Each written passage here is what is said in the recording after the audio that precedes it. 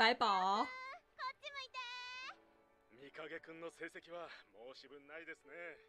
ああ、何でもできるよ、あの子は。おお、3連続！マジですごすぎ！哎，重做了啊！我好喜欢。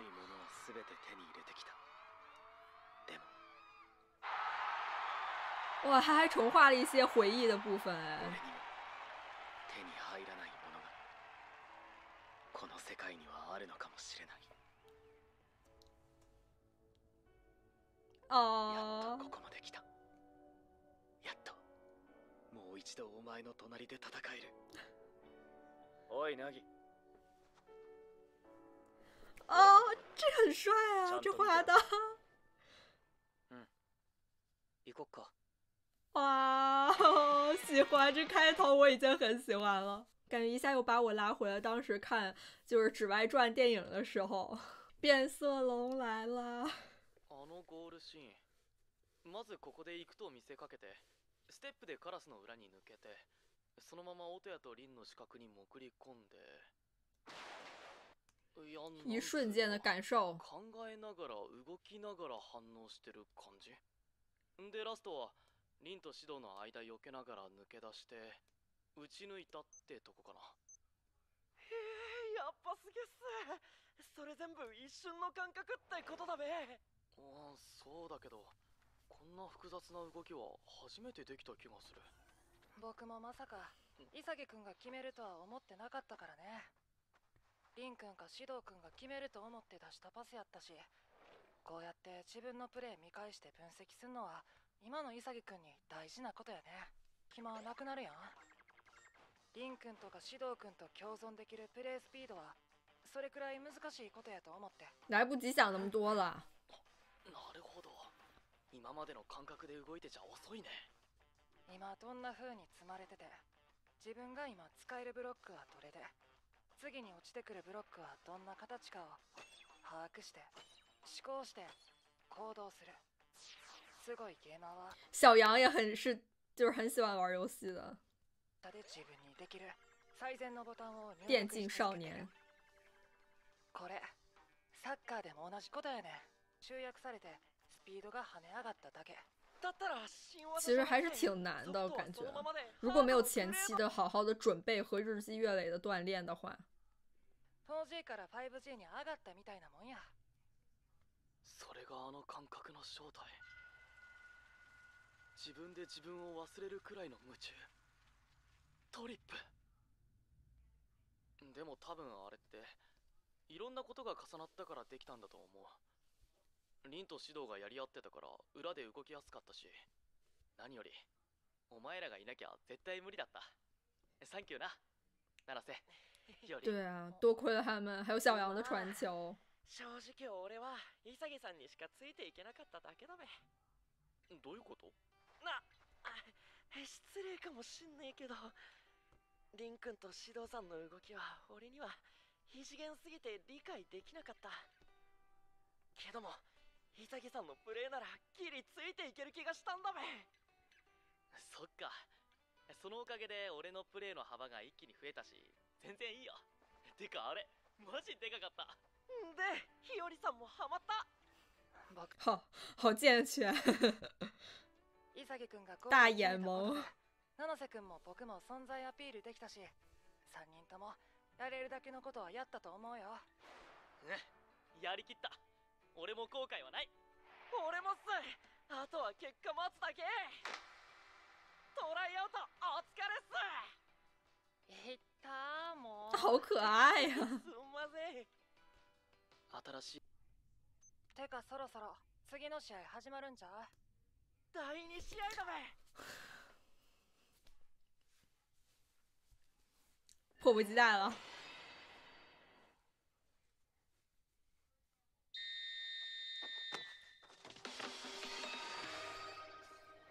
お前に選ばれなかったあの時より俺は少しだけ強くなった。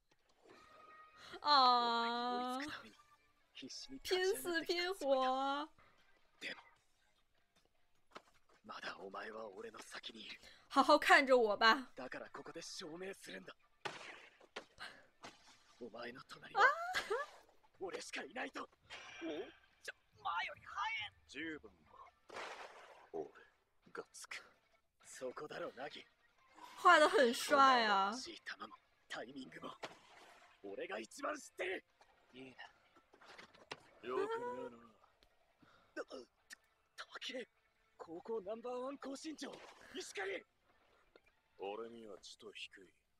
やっべ、あいつんとこじゃん。よっしゃカウンター。出せ下まつげクソ野郎。俺を使えリン。哇，这集居然跑起来了！ランキングナンバーワンからのパス。俺今ナンバーワンとご機嫌なカウンター決めちゃってる。止まれイカグリ。使えねえ坊主にしてやる。簡単には行かせてくれねえ。どのみちゴール前じゃ俺にパスは来ない。可愛的一只小蓝莓。どっちに立つ？どっちの天才についていくべきだ。ここが運命の分かれ道。どっちの天才が次のステージへ俺を引き上げてくれる。何言ってんだ。脳天哦勝ち取りかね。ゼクビビってあいつになっちゃった。服了。こっちだぜちょんまげ丸。やべ、裏っすか触覚さん。電気届くの哦，俺が。おお、かっけ。いらんことすな。哇，雪宫哥！お手並み拝見だ。ナンバー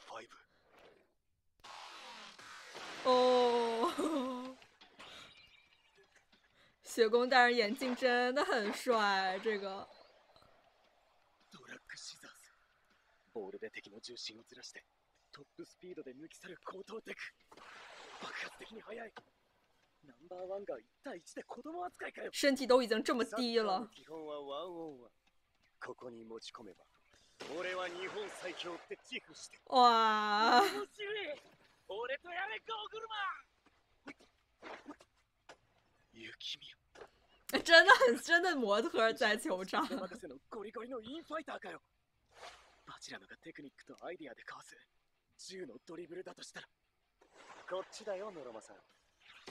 哦，こいつのパワー&スピードで押し切るゴーのドリブル。これがナンバー5。雪宮剣佑ワンオンワンエンペラースタイル。一対一は無理だ。挟むと石狩。おめえに指図されたかねえよ。やるけど。こっち使え雪宮。ないない、それはない。俺が決める方が平和に解決。哇！そっからミドル看似柔和，实则强硬。コースねえぞ。ミスキック。俺は平和主義者だよ。好帅呀、ダブ抜きで急激に打ちながら外に逃げてくる茶色シュートが。俺ケンズ。ナイス。あれ、もう一人いるじ耶！ゃん。上。ナギ。トラップか。帅帅的，やるな、ナンバー6。哇！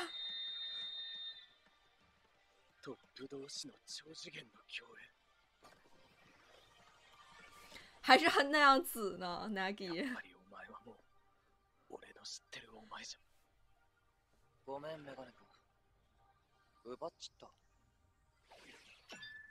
哦，但是 Leo 也已经不是最开始的那样了。ゴールは俺には生み出せない。あの強力なシュートをピンポイントで。あれは連動じゃなくスーパープレーをぶつけ合うことで高め合う関係性。グッドトラップ、ナギ君。ナイシュメガネ君、よろしく。雪宮。ユッキーでいいよ。哦レベルじゃ届かない。俺じゃもうお前哦，哇，这台词真的就是楽しそうな顔しやがって。やる気なさそうに俺のパスを受けてた頃とは別人じゃないか。バカ。哦，这声八嘎。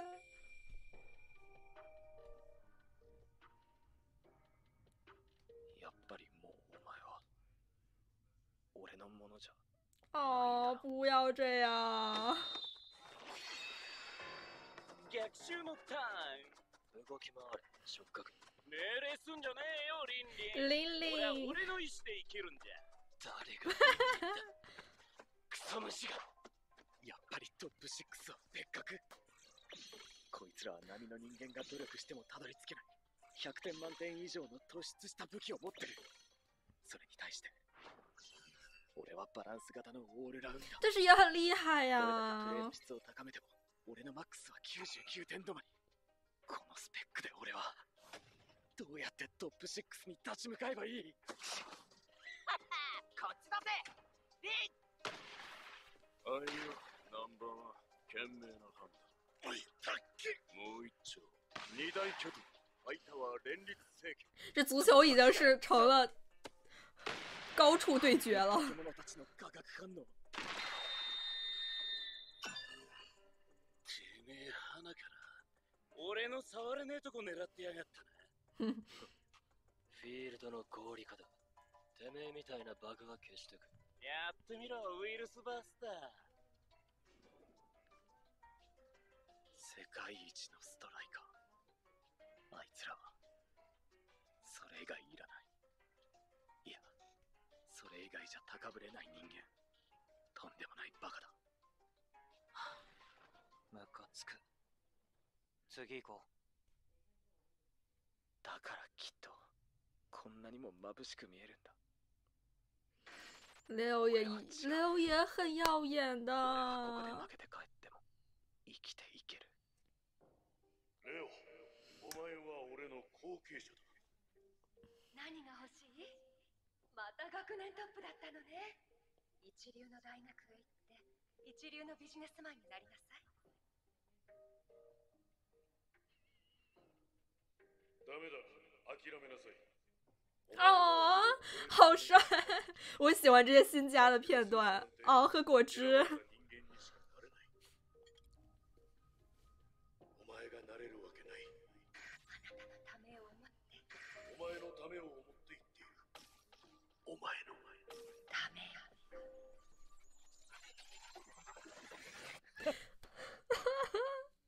マジくだ。哦，哇，真的帅炸了！あるのは退屈だけだ。俺が欲しいものはここにある。いや、ここにしかないんだ。どうせ無残に消えてなくなる夢なら俺も全部脱ぎ捨ててバカになってやる。哦，行くよ。俺が2-on-1は苦手かメガネ。可愛くないね。セカンどれだけ伸ばしても俺が99点止まりなら来いよ。全てを高水準にプレーできる器用さこそが啊，俺の才能だと勇気を持って開き直れ。蹴るぞパス。ゴール前。ストロトラッパー要注意。もう器用貧乏じゃなく器用だ。好的。俺の力をもってしてお前らと渡り合うために。来いよ、今ここ。好好看着我。出さねえよ。ナギ、パスじゃない。は撃つ。お前がブルーロックで変わっていくように俺も何色にだって変わっていく。カスター組み复制。まさかさっきの。哦，哦，这段音乐应该也是在外传里用过的，我一听到我就起鸡皮疙瘩。これが俺の新しいスタイル。名场面。哦，太喜欢了。今のレオのゴールはあいつの器用さをマックスに生かしたコピー能力。これがブルーロックで生き残るための見影レオの答え。这是他拼死拼活得出的答案。コピーってあんなの無敵だべ。いや、あくまでもコピーやろ。どんだけ器用に他人の技真似しても再現できるのは 99% ってとこ。100% 以上の強力なオリジナルとやり合ったら簡単には勝たれへんよ。確かにそうか。コピーできてもそれはオリジナルの劣化版。しかも速さや高さは真似できない固有の身体能力だったりする。それにどう対応してぶち破っていくかが見えない。つまりレオのコピーはまだ発展途上の新能力。真的很努力啊，雷王，宝贝。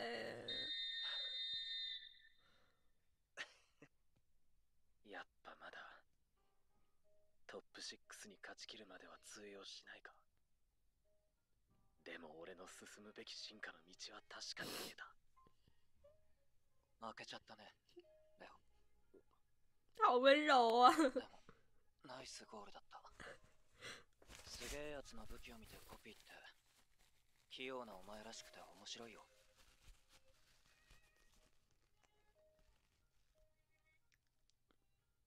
でもまだ足りねえだろ。还不足够吧？还是满足不了你吧？だったら構うな。見下して待ってろ。お前が追いかけたくなるくらいの人間になってやる。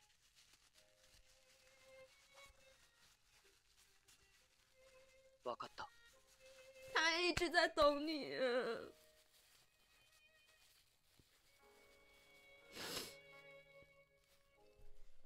俺は必ず想要的都得到，欲しいものを手に入れる。要精通大富豪。真的不是我的错觉吧？这一集我觉得比前3集做的都好了一些，都要让我怀疑是不是御影家族就是带资进组了。おお、これは愛しさやくん、よくぞミーティングに来てくれた。你讲。よろしく天才くん。なあ、ちょっとさはやちゃん勝手に。誰だこのデブと。会長と監督さんだよ。なら話が早いな。そのアンダー20日本代表とやらの映像をチェックしたが、一言で言うとクソだ。特にフォワードはヘボを煮込んだゲロしかいない。他们兄弟俩还是都这么毒舌。ができるからこの招集を承諾したが、こんな部活レベルじゃ話にならん。辞退する。琳琳也在啊。私のチームを侮辱する気か。ここは大人になってこう言っちゃう。愛しさやくん、フォワードが気に入らないんだね。だったら誰か新しく招集していいよ。オーバーエイジでもレジェンド博でも。誰でもいいんだな。日本人ならラモスでもカズでも。それならブルーロックに一人組んでみたいバカがいる。